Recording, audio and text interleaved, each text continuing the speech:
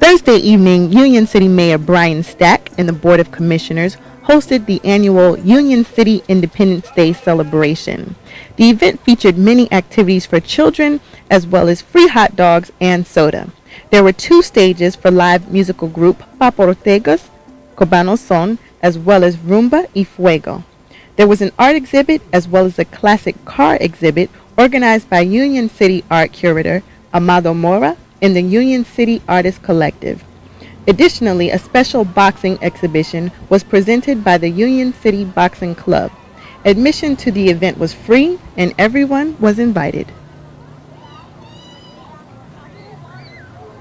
Well, this is, we're celebrating Independence Day here in Union City with our celebration, 4th of July. And we do it a little early because people go away for the 4th of July and we want them to get into the holiday spirit here in Union City and enjoy everything that city has to offer. So we have a little bit of music, activities for children, a little bit of everything. Sounds good. So we're having a good time. There's a ton of people that show up. We usually get about 16,000 people. We have free hot dogs and sodas. Multiple bands. We have Cubano Son, the great Cuban band. We have the Tapole Dance Company. Rumba y Fuego is playing right behind my shoulder right now. It's a terrific event, family friendly, no problems, no alcohol, no nothing. So it's a good time. Now, what's your motivation for putting together a huge event like this? My motivation is my job. No. I love doing this. I'm a commissioner and my department is public affairs. So one of the departments is cultural affairs.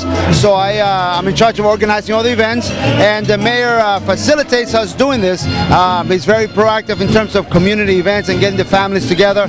And he's always coming up with great ideas, new ways of improving upon an event, and he puts that forward towards me, and we work together in getting this event to be as good as it is every year. Now, what's your favorite part of the event today? I don't know. I guess not putting it together was a lot of work. Once you're up here and we're having a good time, you're listening to music and seeing the dancers perform. Once you get a free moment to enjoy it, so it's good.